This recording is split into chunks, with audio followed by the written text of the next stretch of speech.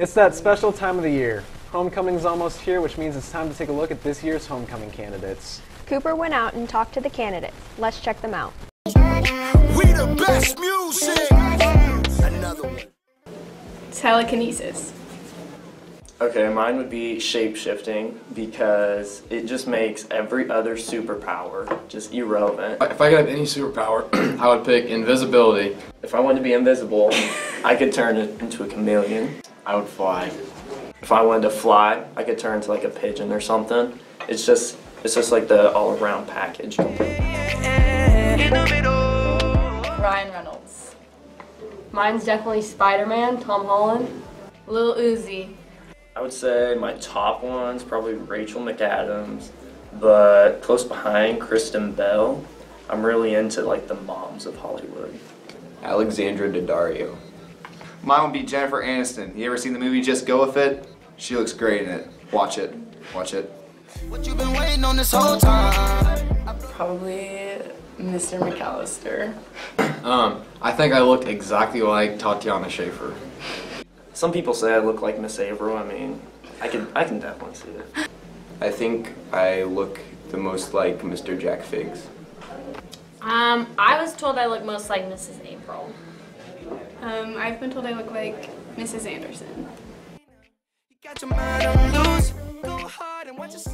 I'm gonna go with Mr. Schmidt. He's just a laid-back dude, pretty funny.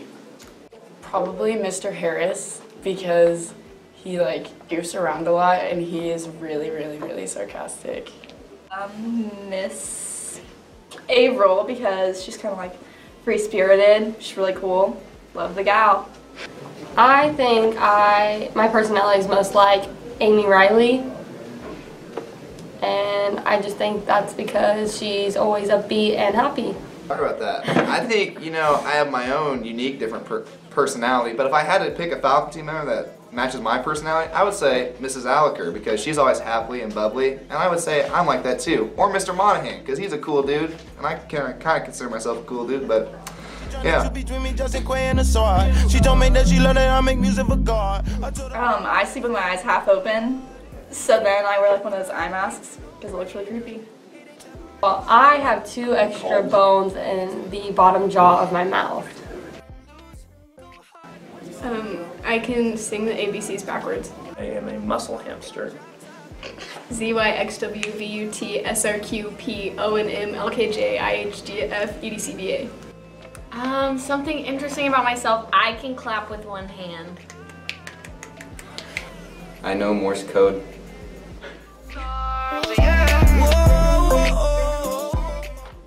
Oh, Trent. okay. Good one. Why didn't the toilet paper cross the road? Why? It got stuck in a crack. Why does a moon rock taste better than an earth rock? Because it's a little meatier. What do you call a twitching cow? Beef jerky. What do you call a pig that does karate? A pork chop.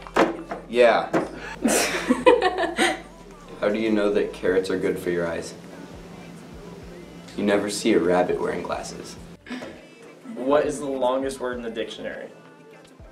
Smiles, because there's a mile between the S's.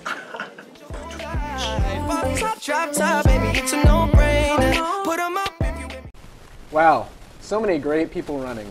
Definitely. Now for your news. Today is the last day to turn in outside date forms to Miss Varner or Miss Naylor in the front office. The Art Club is having Life Drawing Night one Thursday a month from 6 to 7:30 in room 901.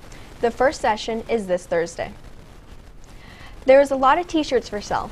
Leadership students are selling its Be Nice Time shirts, Pay the Bank, and Bring Your Receipt to Amanda Small. Spirit Club is selling Viking Pride shirts, Pay the Bank by October 10th and take your receipt to Miss Geis. Senior women's shirts are being sold, Pay the Bank and Bring Your Receipt to Reagan Bond. Lastly, homecoming shirts are being sold during lunch. Logan Elementary Spark Club needs volunteers for Wednesday afternoons from 4 to 5 in the Logan Library. Congrats to Cole King and Caden Fox for doing well in the recent debate. The Viking Brew is now hiring. Volunteers get free coffee, so I mean, why wouldn't you do it? Ever feel like making a flag? Well, here's your chance. The FABC is inviting all students to design a flag for them. The winner gets $100. We all remember going to the zoo growing up. Why not take a trip down memory lane and join the Topeka Zoo Youth Council? The group is dedicated to planning events to promote youth attendance. I'll be back with sports after this quick commercial break. It is Homecoming Spirit Week, Wednesday's favorite holiday day. Oh, oh, oh, Merry Christmas. Thursday is Kindergarten Picture Day.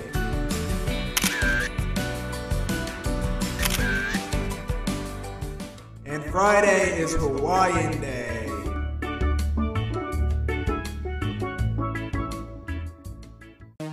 I'm Cameron and you're watching SVTV.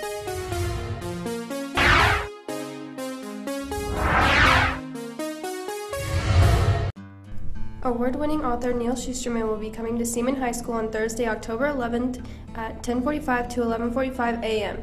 He has written many books including the Unwind Dystology, the Skinjacker Trilogy, and the National Book Award winner Challenger Deep. If you would like to attend the author visit and learn more about Mr. Schusterman, complete the sign-up form linked in Schoology.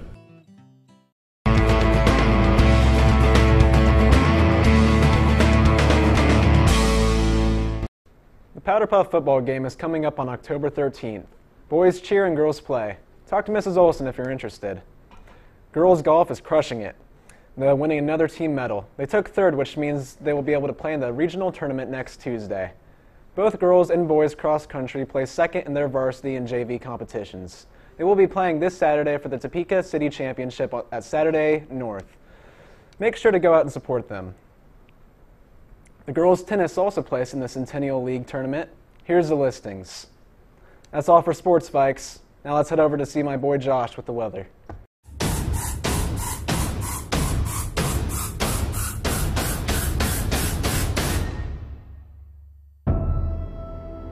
Well, Vikes, it is October, and you know what that means? It could snow as soon as later this month.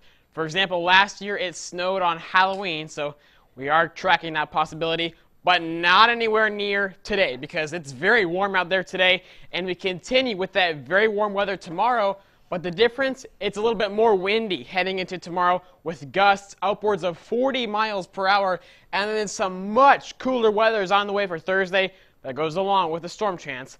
Let's take a closer look at this frontal boundary that's going to set up here.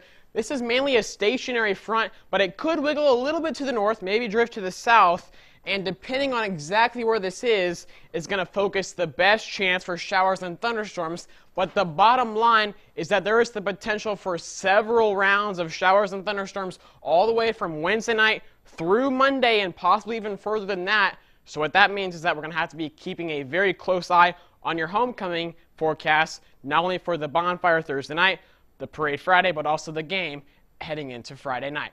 But for now, here's your SVTV 7-day forecast. You can see that we do hold on to those 80s through Wednesday, but then it just turns into a roller coaster ride with 80s changing to 60s, back to 80s, back to 60s, and then perhaps some more tranquil weather heading into the second half of the weekend and early next week. Now, back to your anchors.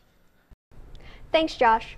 That's all we have for today. Make sure to support the cross-country team this weekend. And get ready to go crazy the night before at homecoming. But, as always, stay classy.